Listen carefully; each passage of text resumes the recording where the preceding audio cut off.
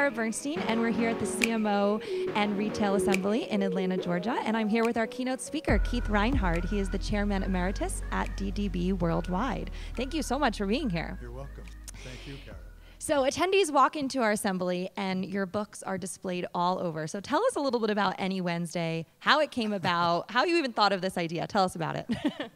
1986, we had offices all over the world, and it's hard for a leader of an agency that big to be everywhere and to be a presence. And it seemed to me that maybe, and this was before email, so it seemed to me maybe once a week on a Wednesday, people would enjoy getting a word of optimism or maybe some good news about a client we'd won or a great campaign that had been created. And so I decided to write a one-pager every Wednesday, but I called it Any Wednesday so that I wouldn't have to do it every Wednesday. But then I realized if I didn't do it every Wednesday, I wouldn't do it at all. I would, so the discipline of doing it every week was important. And I wrote them on yellow-lined paper, but with the words going across the rules, across the lines. Okay. There was a Spanish philosopher who said, if they give you lined paper, write the other way. And I thought this was a great visualization of what we're supposed to do. Break patterns. Rules are prisons, and we need to break the pattern. And so every Sunday night I would finish it, give it to my assistant to type up, and send out faxes to all the outlying. Faxes, believe it or not. Yeah, remember faxes? Yeah. And so it became a tradition, and people looked forward to it. Right. And so a few years ago, somebody said, why don't you take some of those that are timeless, that are still relevant, and put them into a book? So I did that, and I chose 104, that's 2 years worth of Wednesdays, and tried to pick some that still have relevance and are still timely. So that's how it came about, and it's doing pretty well. I sold 3 this morning on Amazon. So. And many are being sold here. Good. Thank you. Well, that's great. That's so interesting. I'm looking forward to reading it. So there's obviously a lot of transformation going on in the industry right now, especially digital. So I'm curious to hear your opinion on this. Is this distraction, are these shiny new objects? What is this? Are brands truly connecting with consumers because of this? Well, that's a very good question, a very broad one. Right. The advertising industry, as I knew it and really got attracted to it, began really in the 50s with Bill Bernbach, who broke all the rules. And that was called the creative revolution. And then we learned to engage people with wit and irony and stories and craft. And then at the end of the century came the digital disruption. Boom. Yep. And digital messiahs predicted that we were dinosaurs. We would not survive this digital disruption. And we had so many new tools given to us. We did things that just because we could, not because we should. And we became preoccupied with the tools. I started quoting an American philosopher whose name I've just forgotten. It'll come to you at the end of the interview. who said, I fear, at the end of another century, who said, I fear that men have become tools of their tools. And I thought we were focusing too much on the tools and losing sight of some of the basics of brand building and storytelling. And so I started referring to this period as the digital distraction. We were being distracted from the basics of connecting emotionally with an enduring brand story that has integrity across all communications channels. A high purpose for a brand. What does the brand stand for? And we were, I think, losing sight of those basics. And now I think we're coming into, or we have come into, a much more promising period. We've sort of gotten used to the tsunami of technology, that a new device every day. And also technology has advanced so that we can go back to even long-form storytelling on YouTube and other platforms. So now we're in what I'm calling the ultimate revelation, where what will be revealed, among other things, there's a big difference between creating a buzz and creating a brand. Okay. There's a difference between an algorithm and a true insight into human nature. There's a big difference between a one-off stunt and an enduring brand story that has consistency over time. There's a difference between a click and a true emotion, connection of emotion, and a big difference between big data and a big idea. So I think now we can take the lessons we learned in the creative revolution about storytelling and about craft and about engaging people with humor and combine those lessons with the amazing tools we were given in the digital disruption and come up with the best of all worlds. Right. A couple of other things that will be revealed in the ultimate revelation. We used to have the media and the creative together in one agency. In the 80s, that was torn apart. That really hurt the process. And now we're starting to see reintegration. It's taking different forms, but we're starting to see the media strategy needs to be a part of creative strategy. They need to work together, and that's coming back. And another thing that will be revealed is that native advertising doesn't work, just like advertorials didn't work back in the day, because it breaches both the integrity of the media and the integrity of the brand. People are being deceived, or the attempt is to deceive them into thinking that this is really a media story when it's really an ad. So anyway, so it's an interesting time. Yeah. It should be interesting to see how it all plays out. I'm still trying to figure it out. It's fun though. Yeah. So what can brands do if they've really lost sight of their original message due to all of these distractions that you're talking about now? How can you go back to the basics? Well, I think they can relaunch a brand and say, okay, what is our brand concept? What does it stand for? And my experience, the strong, enduring brands have all had three elements in combination. And you can lead with any one of the three, but all three are necessary to be present. First is a point of view. What's our point of view about why we exist, why we're on the planet? Do we have a higher purpose? Out of that point of view comes a promise, either explicit or implicit. And then those two are clothed in a distinctive and attractive personality. So you have those three Ps. And so that every touch point, consumer touch point, through every channel, those ought to be present. It ought to have a consistent personality across all of those channels. The promise ought to be there, and the point of view should be there. And the point of view now, especially with this generation, is becoming more and more important. Higher purpose. What are we doing to elevate society in addition to sell stuff? So what brands can do now is go back and say, okay, what is our point of view? And is that expressed across all touch points? What are we promising? And what is our personality? I think you can think in the world of brands. Nike has had a very consistent brand over time. And their point of view is that there is athletic achievement within every person. And their promise is we will inspire and enable this ability. And their personality has always been very athletic. And so that's sort of present across all the touch points. So brands can go back and say, okay, what are those three Ps? And are they being consistently executed? That's one thing they can do. Another thing they can do is really challenge how many channels we need. Just because they're there, doesn't mean that we have to be on them. Right. And, some big brands have said, you know, we tried digital and we're still going to use a little, but we're going back to radio.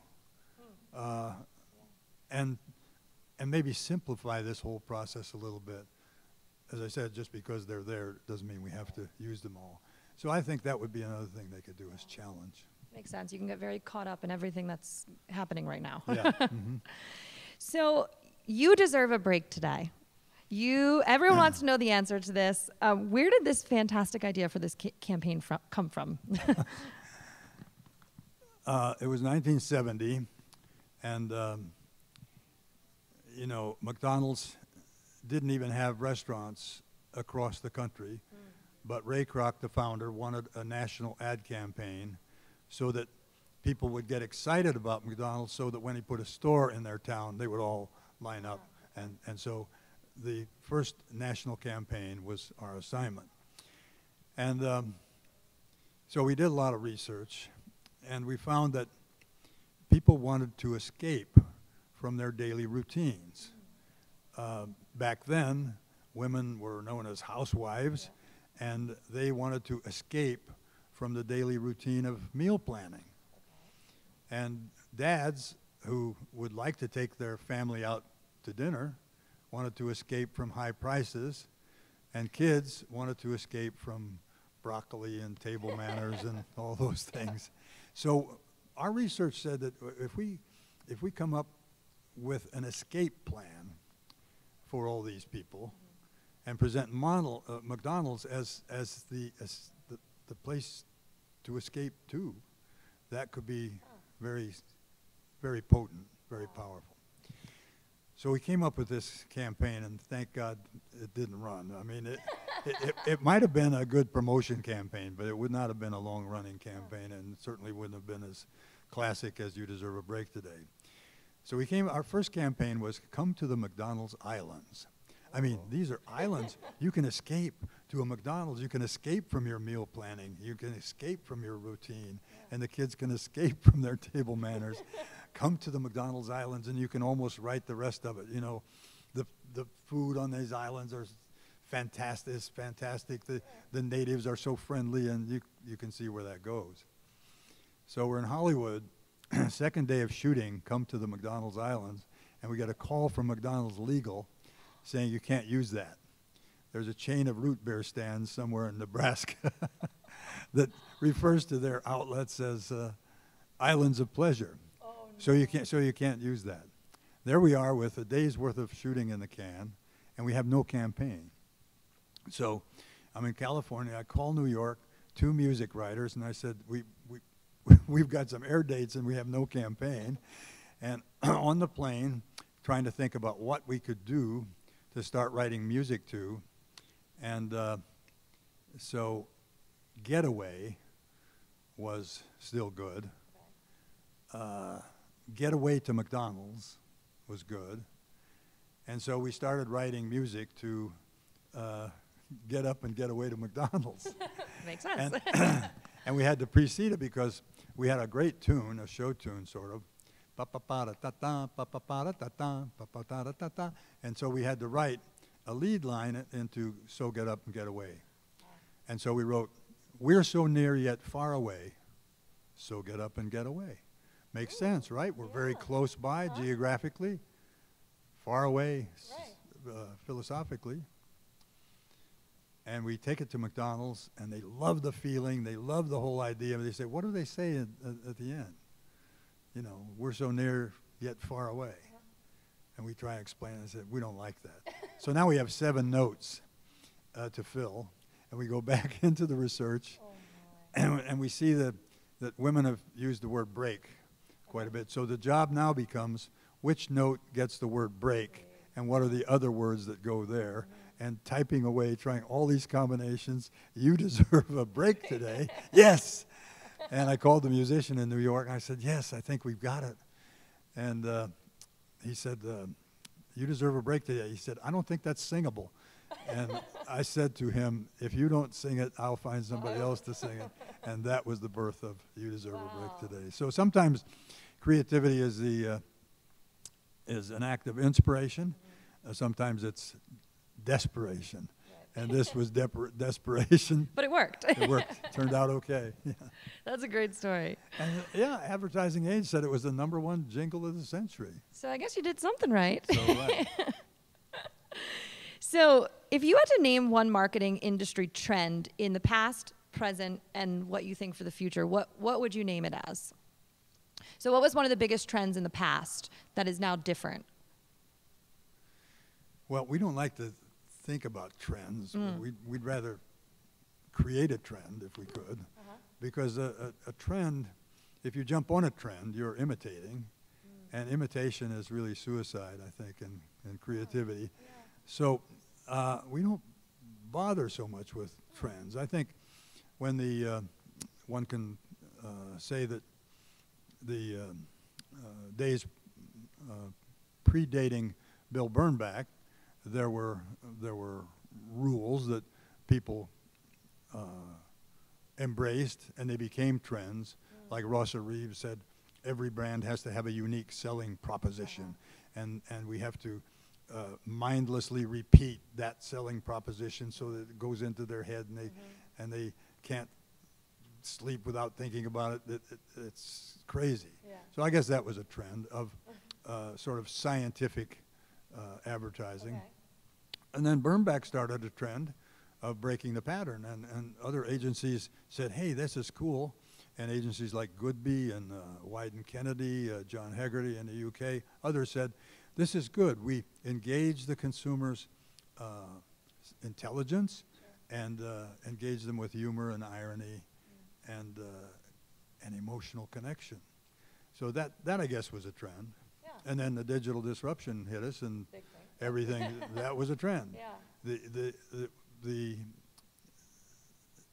age of traditional advertising has ended, and it's all going to be digital. Yeah. Of course, the great breakthrough was the internet, which allowed us to physically or literally engage people and have two-way dialogues. And then Bernbach said word of mouth is the best medium of all. Now we had word of web. So we could not only have a dialogue with the customer, but if we did it right, we could have the customer have dialogue with her or his network, and we could have a community for the brand. Yeah. So that was obviously, and that was a good trend. I mean, everybody jumped on that one. Yep. Now, I'm not sure.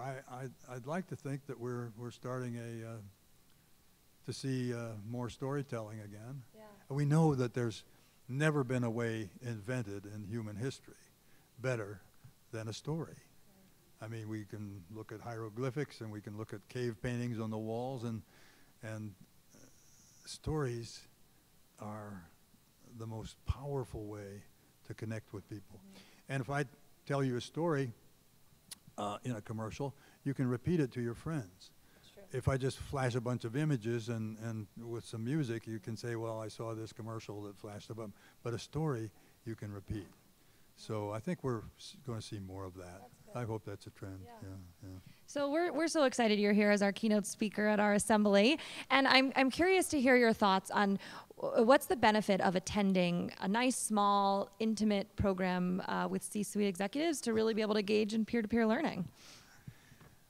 Well, I always learn something. I mean, you know, you're never too old to learn. Yeah. Gandhi said, learn as if you'll live forever. And so I'm always interested in learning from attendees. And, you know, networking is really important. Sure. One of the mistakes I made, one of many in my long career, in the beginning, I never knew the value of networking. I grew up in a very provincial, conservative community where you just mind your own business and you do your thing, and it was a furniture making town, and you do your job, and you're a great craftsman, don't worry about anybody else. It was only later when I got into the business world I realized how important it is to have a network, to create a network, and embrace a network. So that's one value of these kinds of conferences and networking. But I think the key value for me is I always come away having learned something that I had never thought of before. So I'm anxious to do that. That's what it's all about. Yeah. Well, thank you again so much for joining us. You're welcome. My pleasure.